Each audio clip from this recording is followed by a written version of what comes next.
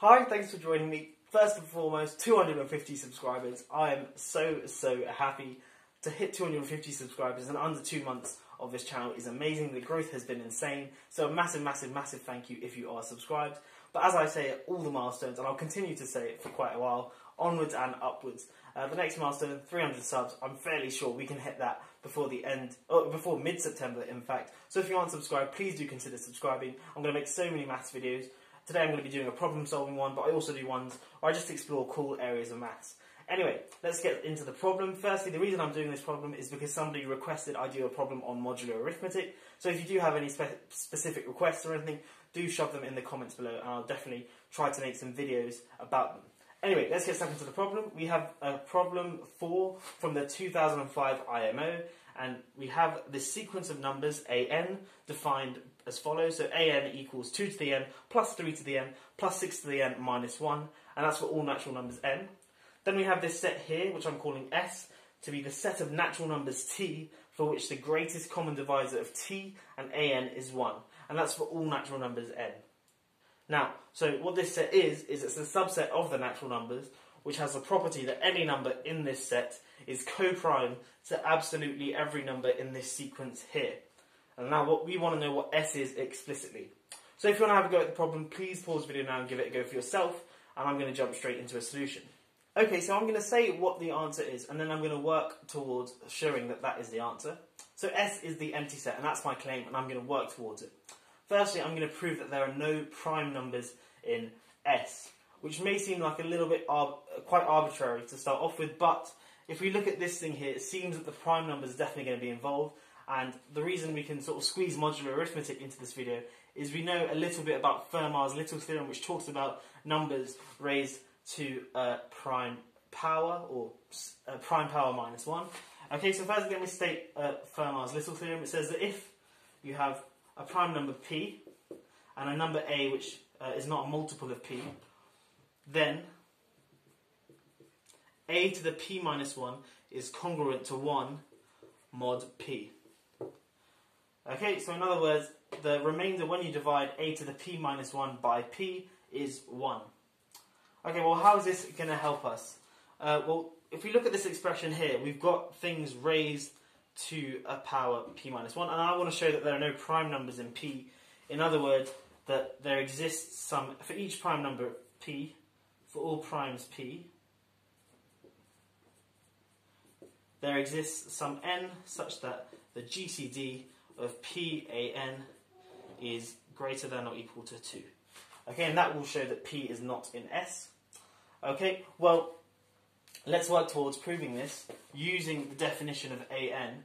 Well, let's perhaps look at a p minus 1, because we know we're looking at mod p, and obviously if I can show that a sub p minus 1 is congruent to 0 mod p, then I know that p divides a to the p minus 1, and then hence the greatest common divisor of p comma a p minus 1 will be at least p, and obviously then greater than or equal to 2, and I'm done.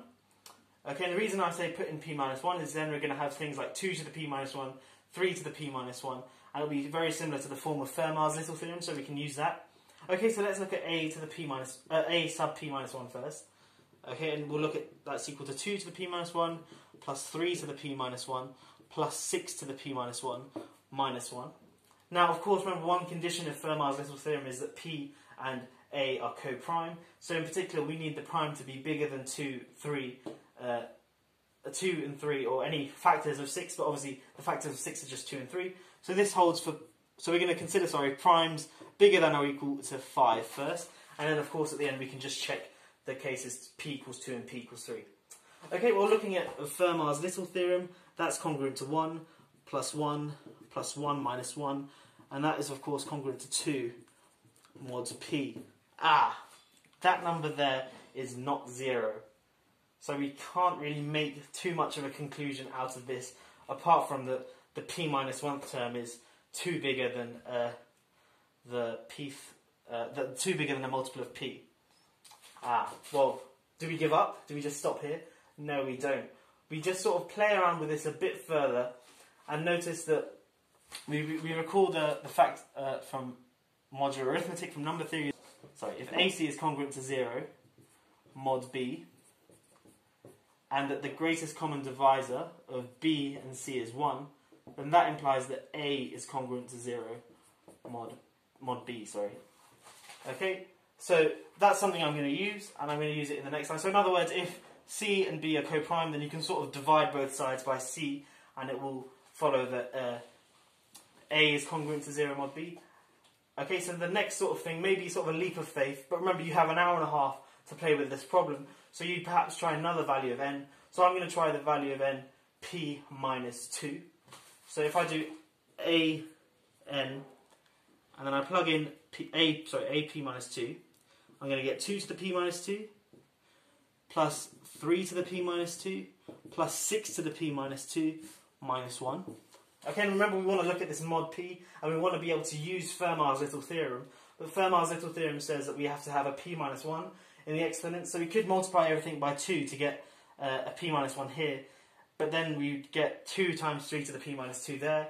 So we see that if we multiply through by 6, if you multiply this line by 6, we're going to get 3 times 2 to the p minus 1 here, 2 times 3 to the p minus 1 there, and 6 times p to the minus 1 there, minus 6. Okay, so let's do that.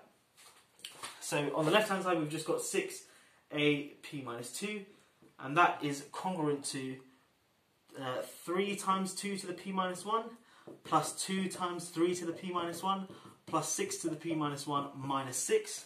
And remember I'm going to look at this mod p. Okay, so let's get rid of some stuff here, and we'll look at this line a bit further. Okay, so 2 to the p minus 1 is congruent to 1 mod p, 3 to the p minus 1 is congruent to 1 mod p, as is 6 to the p minus 1. So this thing here is congruent to 3 times 1, plus 2 times 1, plus 1, minus 6. Things are starting to piece together. 3 plus 2 plus 1 is 6, minus 6 is 0 mod p. Woo!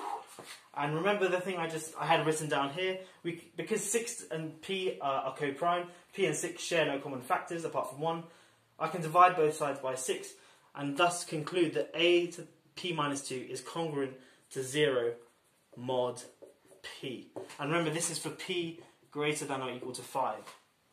Cool! So I've shown that if p is a prime number greater than or equal to 5, then a to the p minus 2 will be congruent to 0 mod p, and thus the greatest common divisor of p comma ap minus 2, well, that's going to be at least p because p is prime, and the greatest common divisor divides both of these things here.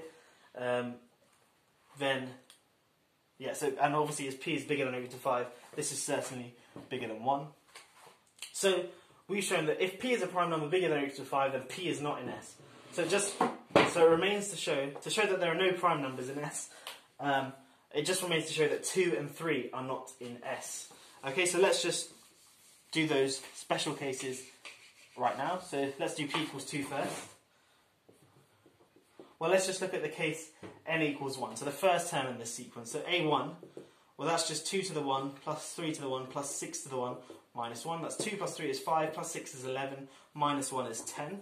I'm just going to check that because in my last video I made in one of my other videos, I think on Pick's theorem, someone pointed out that I made a very basic numeracy mistake. So I'm not going to make that today. 2 plus 3 is 5, 5 plus 6 is 11, minus 1 is 10.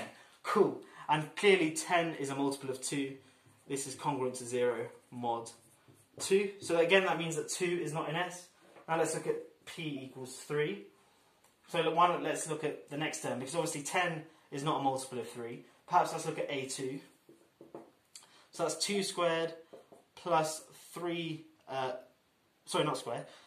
Oh no, it is squared, sorry. 2 squared plus 3 squared plus 6 squared minus 1.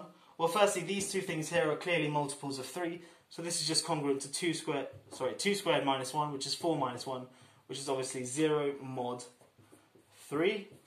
And again, we're done. We've shown that p equals 3 is not in S. So we've shown so far that there are no prime numbers in S, but remember I said that S is the empty set, but we've also got to check the composite numbers. Okay, so now I'm going to make the claim that there are no composite numbers in S.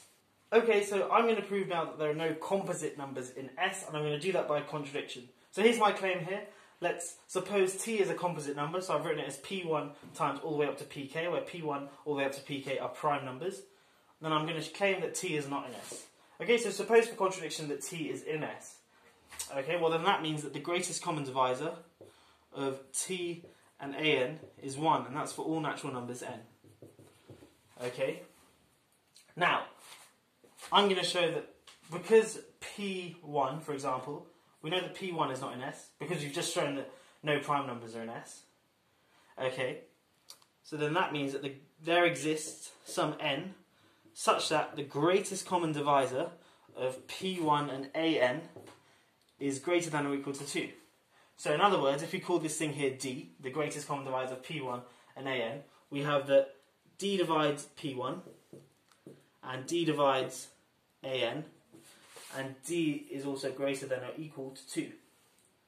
Okay, but obviously if d divides p1, then because t is p1 times p2 times all the way up to pk, it follows that d must also divide t, and then thus d is also divides an, just bringing that down. But remember, d is bigger than or equal to 2, so that implies that the greatest common divisor of t and an is greater than or equal to 2. But then that's a contradiction, because we're saying that t is in S, but then this implies that t is not in S. So we've arrived at our contradiction. So in other words, no composite numbers are in S, and that solves the problem. We showed firstly that there are no prime numbers in S by using Fermat's little theorem for primes bigger than or equal to 5, and then we showed that the case prime numbers 2 and 3 are not in S by just looking at the first two terms of this sequence. And then we can quickly conclude using quite a neat argument of proof by contradiction that there are no composite numbers in S as well. So that proves that S is the empty set, and we're done. Because obviously every natural number bigger than or equal to 2 is either prime or composite, and we've just shown that primes and composites aren't in S, and obviously the case t equals 1, well, that any number in this sequence certainly has 1 as a factor. Okay, so I hope you have enjoyed this video. A little bit of modular arithmetic there, a little bit of number theory, and solving an IMO question. And I don't think it's one of the hardest IMO questions that there have been, especially if you know Fermat's little theorem. I guess the hardest thing was knowing to put in n is p minus 2. But remember, you do have an hour and a half for these problems, so you have plenty of time to try different routes. Anyway, if you are new here, please do consider subscribing. I make loads of maths videos, as I said. But yeah, onwards and upwards, 300 subs is the next milestone. Catch you in the next one. Have a great day.